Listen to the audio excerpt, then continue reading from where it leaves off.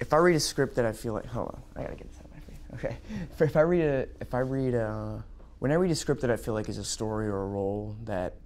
is something I have to do or I want to be a part of, it's a feeling of like claustrophobia or pressure at first, and like a feeling that I need to be a part of it, and then thinking what's the audition process going to be, and how do I get as close to this goal as possible, because as we all know, the answer is more often no than it is a yes. But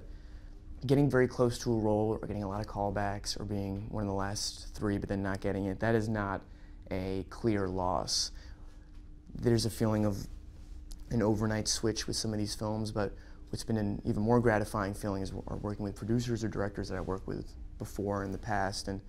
more than anything, more than one random successful audition, I think just